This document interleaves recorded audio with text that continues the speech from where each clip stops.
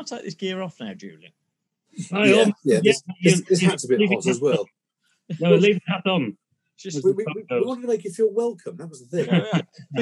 That was all it was. It was just it's just all too itchy, you know. We thought, well, you know, the Yorkshire Vet. Yeah, we better put a flat cap on and tear it down your trousers. I used to wear a flat cap all the time when I first started as a vet, and it was my grandfather's flat cap, and he was an amazing guy who was probably one of the first people really to get me interested in animals. And he kept pigs and had a small holding.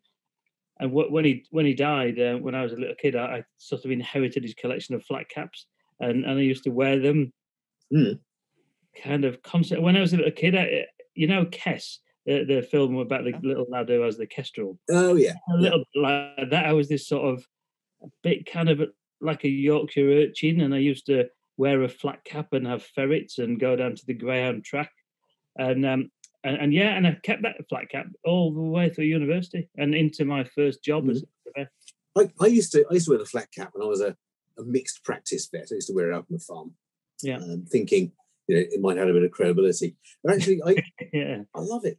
They're great hats because they stay on even in a strong wind. Don't they? Yeah. They're good. I was going to say they stay on. They're remarkably warm, aren't they? And don't cover up your ears so you can still hear things. And versatile pieces of equipment. They're very useful. Although they've been taken over from Yorkshire now, haven't they? Because there's a whole group of guys on the television who talk like this, and they wear flat caps, don't they? With a scalp. The Peaky Blinders. Peaky Blinders, you wear it back to front like that. Sometimes. That looks like Eminem. But like Frank Spencer. Or you can wear them. Frank Spencer. Betty. Oh, gosh, he died of death, didn't he, really? Michael Crawford. Yeah. He was a brilliant stuntsman, wasn't he? He used to do all his own stunts. Yeah, there was one of the very early episodes of the Yorkshire Vet. They were trying to do something lighthearted about what we do in our spare time away from work. And at the time, I was training to do a ski mountaineering race across the Swiss Alps called the Pétrole des Glaciers, and it goes from Zermatt to Verbier across all up and down mountains and stuff. And to train in Yorkshire, there's obviously no snowy mountains, so I got these roller skis. And I was practicing every spare moment on these roller skis on the quiet roads of Yorkshire where no one would see me. And you had to have a road that was the right flatness, because if any kind of incline, and you'd either not go forwards or you'd go forwards really, really fast and out of control because they've got no brakes. And and so one of my friends who was a camera person for the Yorkshire Vet said, "Oh, you know, Julie, can we, what can we do? We want to do something kind of a bit comical, what you might do when you're not at work." And they came to film me going down this bumpy road in the middle of the North Yorkshire moors. And what I didn't realise was when I bought these long skis, I'd got the wrong bindings for the skis, which meant it was almost impossible to ski on. I didn't realise that. I've never done it before.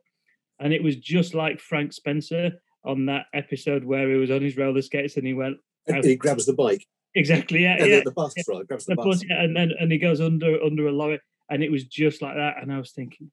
And I'd been making a point of going specifically to quiet roads where no one could see me. And the next thing I knew, the camera pointing at me, and it ended up in... episode 3 of series 4 or whatever on National, and it still persists. Actually, there's a little, there's a rolling BT clip in the World of James Herrick Museum in Thirsk, and the little clip they chose to show over and over again on a loop to visitors to Thirsk who want to experience the veterinary story was me on these ridiculous roller skis looking like Frank Spencer. Luckily, I didn't have my flat cap on backwards on that. Good. Good. So do you still do your own stunts on the show then? It's all me. Yeah. We had. I was supposed to be seeing a pig the other day. It got abandoned because the cameraman went to see the pig in advance. He needed his feet cutting or trimming, like a sort of pet pig. And as I'm on my way there, the camera guy had gone there in advance to prepare and get. Anyway, the pig had attacked him and charged at him and taken a big gouge out of the inside of his thigh. Ooh. So yeah, it is, as you'll know, it can be quite dangerous, and it does sometimes feel like we're doing stunts, I think, doesn't it? It does.